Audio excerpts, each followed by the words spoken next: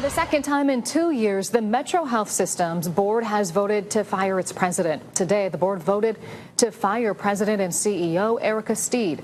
According to the Board of Trustees, the board and Dr. Steed, quote, fundamentally disagree about the priorities and performance standards needed from our CEO for MetroHealth to fulfill its mission. They say the board voted unanimously to fire Steed in a special virtual meeting. Steed has been on medical leave since July, and the resolution to terminate her employment is immediate.